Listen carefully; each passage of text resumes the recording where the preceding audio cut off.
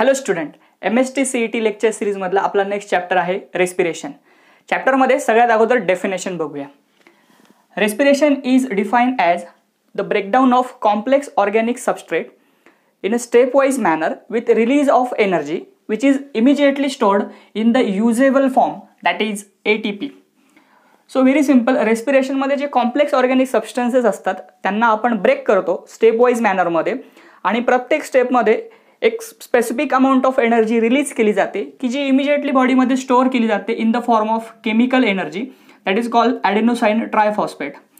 असं इमॅजिन करूया की रेस्पिरेशनमध्ये 100% एनर्जी रिलीज होते, त्यातली 40% एनर्जी ही ATPच्या फॉर्ममध्ये स्टोअर केली जाते, तर रिमेनिंग 60% एनर्जी ही बॉडीमध्ये ॲज अ हीट म्हणून प्रोड्यूस केली जाते की जी हीट नंतर बॉडी टेम्परेचर मेंटेन करण्यासाठी यूज केलं जातं. तुम्हाला माहिती आहे आपल्या बॉडीचं टेम्परेचर 37 डिग्री सेल्सिअस आहे.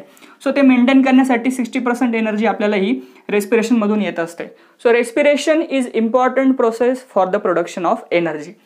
Next point is ATP. So what is ATP? त्याचं केमिकल नेम तुम्ही एक्झाममध्ये एक्सपेक्ट करू शकता. The chemical name of ATP is triphosphate Easter of ॲडेनोसाइन रायबोन्यूक्लियोसाइड. So हे केमिकल नेम बऱ्याच जणांना माहिती नसतं, हे सगळ्यात अगोदर प्रिपेअर करा. Triphosphate Easter of ॲडेनोसाइन रायबोन्यूक्लियोसाइड. ATP मध्ये 3 कंपोनंट्स असतात.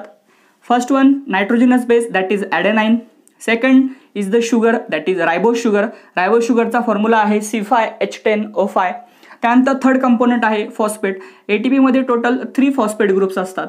So ॲडेनाइन plus रायबोज is called as ॲडेनोसाइन plus 3 phosphate, that's why it is called triphosphate. So ATP is ॲडेनोसाइन triphosphate. Next, ATPचं hydrolysis झाल्यानंतर आपल्याला त्यापासून 7.3 किलो कॅलरी एवढी एनर्जी मिळते. So on hydrolysis of 1 ATP molecule it gives 7.3 kilo calorie energy. He value important आहे, ही properly prepare करा. Wear ATPs R generated, so these R generated in a power house of A sale, that is mitochondria. आपण 11thला organisation of सेलमध्ये mitochondria हा sale organelle learn केलेला आहे. So mitochondria हा double membrane bound sale organelle असतो. त्याच्यामध्ये outer membrane आणि inner membrane असतो. आउटर मेम्ब्रेन स्मूथ असतो तर इनर मेम्ब्रेन हा रफ असतो. इनर मेम्ब्रेनच्या सरफेसवर फिंगर लाईक प्रोजेक्शन्स असतात. त्या फिंगर लाईक प्रोजेक्शनला म्हणतात क्रिस्टा. त्यानंतर या क्रिस्टाच्या सरफेसवरती न्यूमरस म्हणजे खूप सारे F1 पार्टिकल्स असतात, ज्याचा ऑदर नेम आहे elementary particle. It is also called as ऑक्सिझोम. These particles are so important. Why these are important? Because these particle carries some enzymes which are required for oxidative phosphorylation. That is nothing but production of ATP. So ATPचं production करण्यासाठी ऑक्सिझोम important असतात. का? कारण की ऑक्सिझोमवर enzymes present असतात. त्यानंतर मायटोकॉन्ड्रियाच्या inner मेम्ब्रेनच्या आतमध्ये जो matrix असतो, ज्याला मायटोकॉन्ड्रियल मॅट्रिक्स म्हणतात, त्यामध्ये पण खूप सारे एन्झाईम्स असतात which are required for Krebs cycle. It is the second step in aerobic respiration. मॅट्रिक्समध्ये काही कंपोनंट्स असतात, ते कुठले कुठले आहेत तर त्यामध्ये 70S टाईपचा रायबोझोम असतो, त्यानंतर DNA असतो आणि enzymes which are required for Krebs cycle. यामध्ये DNA असल्यामुळे it is self डुप्लिकेटिंग and semi autonomous sale organelle. So हा जो काही मायटोकॉन्ड्रिया आहे, DNA असल्यामुळे तो सेल्फ डुप्लिकेटिंग असतो आणि सेमी ऑटोनॉमस असतो. Next point is types of respiration, aerobic and anaerobic. Theory एक्झाममध्ये तुम्ही याचा डिफरन्स प्रिपेअर केला असेल. Aerobic which is occur in the presence of oxygen, while this occur in the absence of oxygen. It occurs in higher organism, it occurs in lower organism. It gives huge amount of energy, it gives less amount of energy. पण CET साठी तुम्हाला जे prepare करायचे that is the end products. Aerobic मध्ये जे end product तयार होतात that is 6 molecule of carbon dioxide and 6 molecules of water. तर एनारोबिक मध्ये जे एंड प्रॉडक्ट तयार होतात that is 2 molecule of C2H5OH, that is ethyl alcohol, common name is ethanol, and the 2 molecules of carbon dioxide. So end product properly लक्षात ठेवा. Anaerobic ethanol and carbon dioxide, aerobic carbon dioxide and water. So we generally prefer aerobic respiration. So the end products of respiration in humans are CO2 and water. The next point is aerobic respiration and its steps. Aerobic respiration means the respiration which occurs in the presence of oxygen. त्यामध्ये basically तुम्हाला 3 steps टेक्स्टबुकमध्ये दिलेले आहेत की जे त्याचे types आहेत. First one is glycolysis, second is Krebs cycle, third one is electron transport chain आणि in between connecting link सुद्धा आहे, ते आपण सेपरेटली डिस्कस करू. Let us start with first glycolysis. C या तिघही ज्या पाथवेज आहेत या पाथवेसाठी तुम्हाला काही कॉमन पॉईंट्स प्रिपेअर करायचे आहेत की जे तुम्ही CET मध्ये एक्सपेक्ट करू शकता. त्यामध्ये सगळ्यात अगोदर आहे ऑदर नेम. या प्रत्येक पाथवेचं जे ऑदर नेम आहे ते तुम्हाला माहिती पाहिजे. That is glycolysis, also called age EMP pathway. What EMP stands for? E means Embden, M means मॅरॉफ and P means Parnas. So ग्लायकोलायसिसचं other name आहे EMP पाथवे. त्यानंतर क्रेब्स सायकलचं जे ऑदर नेम आहे that is also called age TCA cycle, try carboxylic acid cycle, or it is also called as citric acid cycle. So other names. आणि ETS, that is respiratory chain, or it is also called as oxidative phosphorylation, or it is also called as terminal oxidation. So other names सगळ्यात अगोदर prepare करा. त्यानंतर या प्रत्येक पाथवेचं location जे आहे ते सुद्धा इम्पॉर्टंट आहे. ग्लायकोलायसिस कुठे होतं? सो ग्लायकोलायसिस होतं सायटोप्लाझममध्ये. क्रेब्स सायकल कुठे होते? Krebs cycle occurs in the mitochondrial matrix. Where ETS is carried out? ETS is carried out on the surface of F1 particles or elementary particles, or it is also called as oxygen, which are present on inner mitochondrial membrane. So locations prepare करा. त्यानंतर या प्रत्येक पाथवेमध्ये ज्या steps आहेत त्या स्टेप्सची नावं तुम्हाला माहिती पाहिजे. सो ती नावं फक्त माहिती असून चालणार नाही, त्यासोबत कुठल्या स्टेपला ATP फॉर्म झालाय आणि कुठल्या स्टेपला NADH2चं यूज झालेला आहे किंवा त्याचं कन्व्हर्जन NAD मध्ये झालेलं आहे हे तुम्हाला माहिती पाहिजे. सो ग्लायकोलायसिस, क्रेब्स आणि ETS यामध्ये हे फार इम्पॉर्टंट आहे. बरेच जण याकडे थोडं दुर्लक्ष करतात, पण CET साठी तुम्हाला अगोदर हे प्रिपेअर करायचं की कुठल्या स्टेपला ATP तयार झालाय, कुठल्या स्टेपला ATP यूज झालाय. त्यानंतर NADH2 असेल किंवा FADH2 असेल यांचं ऑक्सिडेशन कुठे झालेलं आहे हे सुद्धा तुम्हाला माहिती पाहिजे, त्या स्टेप्स माहिती पाहिजे. And last that is enzymes. प्रत्येक स्टेपमध्ये कुठला तरी एन्झाईम यूज केलेला आहे, तो एन्झाईम तुम्हाला माहिती पाहिजे. सो हे 4 पॉईंट्स तुम्हाला या तिघ सायकलसाठी किंवा पाथवेसाठी कॉमन आहेत, ते तुम्ही सेपरेटली प्रिपेअर करा.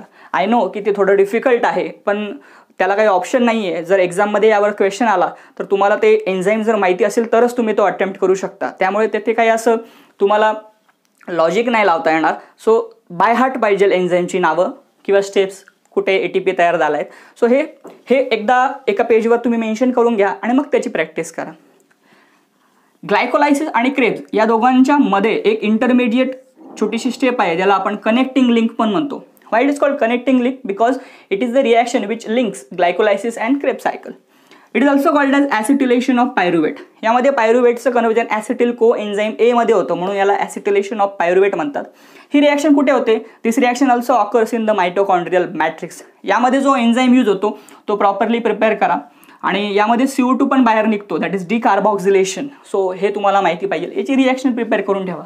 सो रिॲक्शन जी टेक्स्टबुकमध्ये दिलेली आहे ती रिॲक्शन प्रॉपरली प्रिपेअर करा आणि एन्झाईम. त्यानंतर या तिघही पाथवेजमध्ये जे की पॉईंट्स आहेत ते आपण आता बघणार आहोत. ग्लायकोलायसिसमध्ये स्टेप नंबर 1, 3 and 9 तुम्ही जर बघितलं तर त्या प्रत्येक स्टेपमध्ये Mg++ हा को फॅक्टर यूज केलेला आहे. त्यानंतर क्रेब्स सायकलमध्ये टोटल 4 टाइम्स ऑक्सिडेशन झालंय, that is also called age dehydrogenation. Oxidation means addition of oxygen, while dehydrogenation means removal of hydrogen. त्यानंतर 2 टाइम्स डिकार्बॉक्सिलेशन झालंय, ज्याला आपण CO2 मॉलिक्युल्स आर रिलीज्ड असं पण म्हणू शकतो. दॅट मीन्स CO2 मॉलिक्युल त्या ठिकाणी बाहेर पडले आहे. So 4 times oxidation, 2 times डिकार्बॉक्सिलेशन, while 3 times water molecule is bin used, that is hydration. So hydration 3 times झालंय, 2 टाइम्स डिकार्बॉक्सिलेशन झालंय, 4 टाइम्स ऑक्सिडेशन ज्यालाच आपण डिहायड्रोजिनेशन असं म्हणतो. क्रेब्स सायकलमध्ये अल्फा कीटोग्लुटारेट हा एकटा असा कंपाऊंड आहे की ज्याच्याकडे 5 कार्बन ॲटम्स आहे. So alpha कीटोग्लुटारेट is the only compound which contains 5 carbon item in the Krebs cycle. त्यामुळे हा थोडा स्पेशल पॉईंट आहे, तो प्रिपेअर करून ठेवा. त्यानंतर ETS मध्ये इलेक्ट्रॉन ट्रान्सपोर्ट सिस्टीममध्ये जे सायटोक्रोमचा सिक्वेन्स आहे तो तुम्हाला माहिती पाहिजे. That is B, C1, C, A and A3. हा शफल केल्यानंतर तुम्हाला याच्यामध्ये एक्झाम्सला क्वेश्चन येऊ शकतात.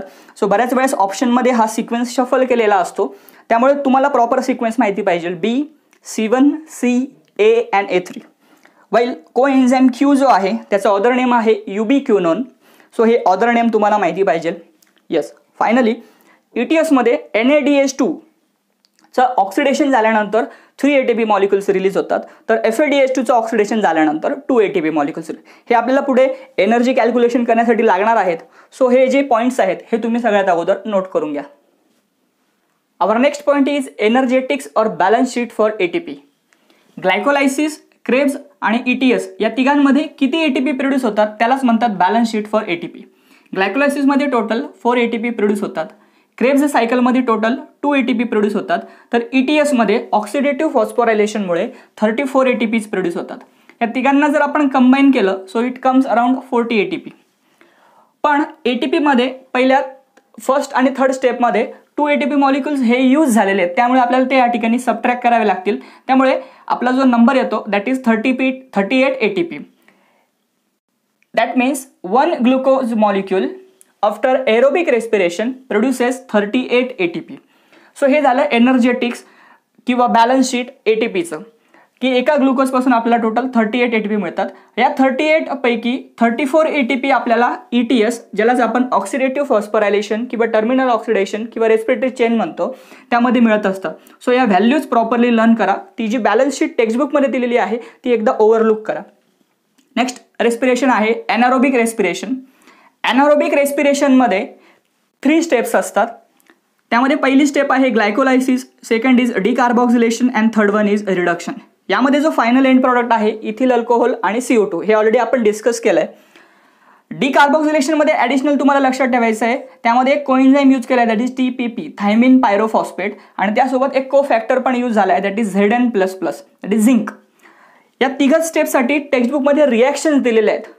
1-2 क्वेश्चन पेपरमध्ये रिॲक्शन सुद्धा विचारल्या होत्या आणि एंड प्रॉडक्ट त्याचा जो कुठला आहे तो आयडेंटिफाय करायला लावला होता. त्यामुळे त्याचे त्याचा जो काही स्ट्रक्चरल फॉर्म्युला आहे, केमिकल जो फॉर्म्युला आहे तो केमिकल फॉर्म्युला तुम्हाला माहिती पाहिजे. त्या रिॲक्शन्स प्रॉपरली लर्न करून ठेवा. जर anaerobic respiration lactic acid bacteria करत असेल तर त्यामध्ये फायनली लॅक्टिक ॲसिड तयार होतं आणि त्यामध्ये स्टेप्स पण चेंज होतात. लॅक्टिक ॲसिड बॅक्टेरिया जर एनारोबिक रेस्पिरेशन करत असेल तर त्यामध्ये फर्स्ट ग्लायकोलायसिस होतं आणि त्यानंतर डायरेक्टली रिडक्शन होतं. त्या ठिकाणी डिकार्बॉक्सिलेशन ही स्टेप मिसिंग असते. त्यामुळे तुम्हाला हे व्यवस्थित लक्षात ठेवायचं आहे की जर एनारोबिक रेस्पिरेशन लॅक्टिक ॲसिड बॅक्टेरियामुळे होत असेल तर त्या ठिकाणी डिकार्बॉक्सिलेशन हे अब्सेंट असतं. एनारोबिक रेस्पिरेशन कोणाकोणामध्ये होतं? It occurs in east, फंगाय and some bacteria. So तुम्हाला ऑर्गॅनिझम्स पण माहिती पाहिजे. त्यानंतर नेक्स्ट पॉईंट आहे fermentation. Fermentation is the word which is derived from फर्वस. फर्वस means bubbling. ज्या ठिकाणी बबल्स प्रोड्यूस होतात त्या प्रोसेसला फर्वस असं म्हणतात आणि त्या फर्वसवरून फर्मेंटेशन हा वर्ड यूज केला आहे. फर्मेंटेशनमध्ये जनरली जे एन्झाईम्स यूज केले जातात these R झायमेज enzymes. So झायमेज कॅटेगरीचे enzymes या ठिकाणी यूज केले जातात. इथे फर्मेंटेशनमध्ये टोटल 4 स्टेप्स आहेत. First one is hydrolysis, second glycolysis, third डिकार्बॉक्सिलेशन, reduction. Same steps आहेत, फक्त हायड्रोलायसिस ही एक स्टेप ॲडिशनल झालेली आहे. या ठिकाणी शुक्रोज जो शुगर केन मोलॅसिस जे असतात त्या मोलॅसिसमध्ये शुक्रोज नावाची शुगर असते जिचा यूज करून आपण फायनली अल्कोहोल प्रोड्यूस करत असतो. सो अल्कोहोल प्रोडक्शनसाठी आपल्याला फर्मेंटेशन इम्पॉर्टंट आहे. या ठिकाणी असलेल्या प्रत्येक स्टेपमध्ये यूज केलेला एन्झाईम इम्पॉर्टंट आहे. त्यानंतर जर फर्मेंटेशन लॅक्टिक ॲसिड बॅक्टेरिया करत असेल so that is called age lactic acid fermentation. पुन्हा एकदा या ठिकाणी ही जी डिकार्बॉक्सिलेशन स्टेप असेल ती मिसिंग असेल. सो स्टेप्स 3च राहतील. First one is hydrolysis, second glycolysis and third one is reduction. या ठिकाणी मिळणारा एंड प्रॉडक्ट हा लॅक्टिक ॲसिड असेल. हायड्रोलायसिसमध्ये इथे जो सबस्ट्रेट यूज केला आहे that is sucrose and if it is lactic acid fermentation या ठिकाणी हायड्रोलायसिसमध्ये सबस्ट्रेट यूज केलेला आहे लॅक्टोज. शुक्रोजचं ब्रेकडाऊन 2 ग्लुकोज आणि फ्रुक्टोजमध्ये होतं तर लॅक्टोजचं ब्रेकडाऊन हे ग्लुकोज आणि गॅलॅक्टोजमध्ये होतं. सो हे तुम्हाला माहिती पाहिजे. So glucose plus fructose and here glucose and गॅलॅक्टोज. So हा बेसिक डिफरन्स तुम्ही प्रॉपरली प्रिपेअर करा. त्यानंतर गॅसियस एक्सचेंज असं एक छोटंसं हेडिंग तुम्हाला टेक्स्टबुकमध्ये दिलेलं आहे. त्यामध्ये फक्त एवढंच प्रिपेअर करायचं आहे की जे जर्मिनेटिंग सीड्स असतात किंवा फ्लोरल बर्ड्स असतात त्यांच्यामध्ये higher rate of gaseous exchange आपल्याला बघायला मिळतो. बाकीचे जे काही रेस्ट ऑफ द पार्ट्स असतात रूट स्टेम त्यांच्यामध्ये एवढा गॅसियस एक्सचेंज प्लांट्समध्ये दिसत नाही. त्यामुळे प्लांटमध्ये जर रेस्पिरेशन स्टडी करायचं असेल ज्याला आपण गॅसियस एक्सचेंज म्हणतो त्यासाठी जर्मिनेटिंग सीड्स आणि फ्लोरल बर्ड हे कन्सिडर केले जातात. त्यानंतर जो नेक्स्ट टॉपिक आहे that is respiratory quotient that is denoted as RQ. So respiratory quotient जो आहे याचा फॉर्म्युला आहे RQ is equal to CO2/O2. What is respiratory quotient? Very simple. The volume of CO2 released to the volume of O2 consume during respiration. So किती CO2 molecule evolve झाले आणि किती O2 molecule consume झाले या दोघांचा जो ratio असतो त्या रेशोला म्हटलं जातं रेस्पिरेटरी कोशंट. याच्या व्हॅल्यूज इम्पॉर्टंट आहेत. कार्बोहायड्रेटसाठी RQ ची व्हॅल्यू 1 असते, प्रोटीनसाठी ती 0.9 असते, फॅट्स फॅट्सचं एक्झाम्पल तुम्हाला टेक्स्टबुकमध्ये दिलेलं आहे ट्रिपालमिटिन. सो हे एक्झाम्पल लक्षात ठेवा. ट्रिपालमिटिनसाठी ती व्हॅल्यू आहे 0.7. आणि ॲनारोबिक रेस्पिरेशन जिथे ऑक्सिजन युजच होत नाही त्यामुळे इथे डिनॉमिनेटरला 0 ही व्हॅल्यू असणार आहे. त्यामुळे ॲनारोबिक रेस्पिरेशनसाठी 0ने आपण डिवाइड करणार आहोत म्हणून ती व्हॅल्यू येणार आहे infinity. So carbohydrate 1, protein 0.9, fats 0.7, ॲनारोबिक respiration infinity. As वेल त्यांच्यासोबत ज्या रिॲक्शन्स दिलेल्या आहेत त्या रिॲक्शन्स पण तुम्ही प्रॉपरली प्रिपेअर करा. सो रेस्पिरेटरी क्वोशंटच्या व्हॅल्यूज लक्षात ठेवा. टॉपिकमध्ये लास्ट पॉईंट आहे सिग्निफिकन्स, जे तुम्ही थेरी एक्झाममध्ये प्रिपेअर केला असेल. रेस्पिरेशनचा यूज एक्झॅक्टली कुठे होतो, त्यानंतर त्याचा काय सिग्निफिकन्स आहे तो फक्त एकदा ओव्हरलुक करून घ्या. सो या चॅप्टरमध्ये एवढे पॉईंट्स इम्पॉर्टंट आहेत. होप सो तुम्हाला हा चॅप्टर समजला असेल. हे पॉईंट्स नोट डाऊन करून घ्या.